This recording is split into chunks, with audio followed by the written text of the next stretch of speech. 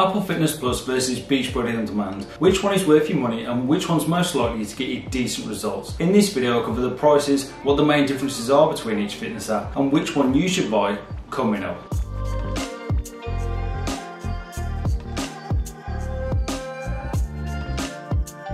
Welcome back team, I'm Steve Wong, qualified personal trainer from Stag.Fitness. Each week I bring you the latest fitness tech and workout programs, so please consider subscribing as it really does help me out. 2021 is now upon us, and for most of us out there we still can't get to the gym to work out. So the good news is there are a lot of fitness apps out there that can still get us amazing results in the comfort of our own home. So let's start with Apple Fitness Plus that's just recently launched. As with anything Apple related, when they do bring a new product to the market, they normally tend to lead the way compared to the competition that's already out there. It's worth mentioning though, if you do want to use Apple Fitness Plus, you will need an Apple Watch just to be able to use it. So if you do already own an Apple Watch, then you can claim a 1 month free trial already. Or even better, if you have recently bought a new Apple Watch, then you will also get a 3 month free trial for Apple Fitness Plus that you can claim now. After the free trial though, it will cost you $9.99 a month or $79.99 for the year. Or you could sign up to the new Apple One service, which will cost you $29.95, and you will get access to Apple Music, TV, Arcade, iCloud, News Plus, and of course Apple Fitness Plus, all included for this one low cost monthly fee. Whereas if you compare the prices to Beachbody On Demand, that will cost you $39 for 3 months, $59 for 6 months, or $99 for the year. So as you can see, there's no option to pay for Beachbody On Demand month to month. Before you fully commit, you can also try all of the Beachbody workouts with their 14-day free trial, but I'll link that down below. And just so you know, these are the prices just for Beachbody's workouts only. There are also challenge packs that you can buy, which do include Shakeology and sometimes some additional equipment. But in my opinion, Shakeology is just not worth it for $100 a month, so bear that in mind. But that's only worth picking up if you use all those services at the moment. Before I move on though, if you have used Apple Fitness or Beachbody On Demand, let me know what you think of the workouts and which one you recommend in the comments below.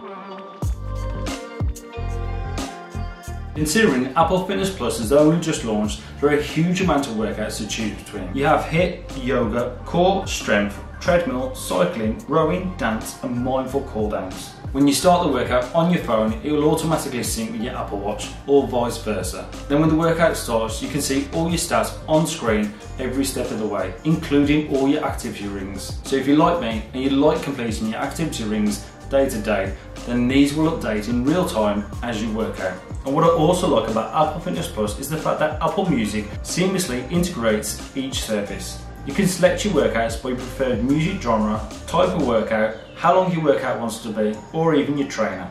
You can also filter all the workouts by your favourite type of music that you like working out to. The only downsides I did find with Apple Fitness Plus are there are no specific programs that you can follow start to finish to get a certain type of results, which is a shame, but Apple Fitness Plus will recommend you workouts based on your previous selection. You just won't get anything tailored to you. This is where Beachbody On Demand differs. Beachbody On Demand, on the other hand, focuses more on following one particular type of fitness program for multiple weeks or months to get you specific results.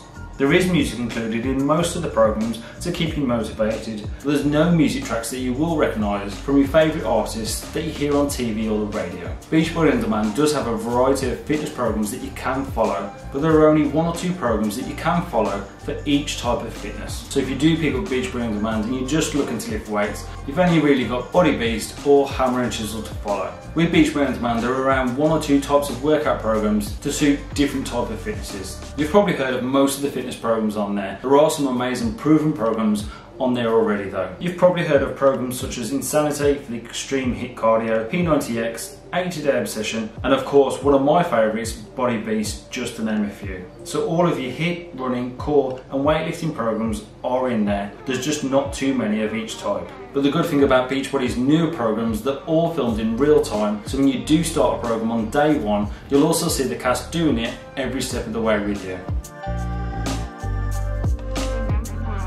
Apple Fitness Plus is really amazing the way it just seamlessly works with Apple Music and your Apple Watch, as it shows all your stats on screen every step of the way. It makes some of the most boring pieces of gym equipment like the row machine, spin bike or the dreaded treadmill really fun to use. So if you do have a treadmill, rower or spin bike lying around at home, then I'd definitely pick up Apple Fitness just to use with it. I can't remember the last time I did a 45-minute treadmill workout, enjoyed it and forgot how long it was. Which is what Apple Fitness managed to do with me, as it made running on the treadmill really fun and I enjoyed the music every step of the way. Yes, there's no long-term programs to follow, which is a shame, but Apple Fitness has only just launched, so they may add them in the future. For a pick up and go fitness app to get straight into your workouts, I've really enjoyed it. But remember, you will need an Apple Watch to use it, which is a shame for the people that don't have one. Otherwise, if you're looking to commit to a long-term fitness program to get you specific results, then Beachbody On Demand is definitely the way to go. Just remember, depending on what type of workout you do want to do,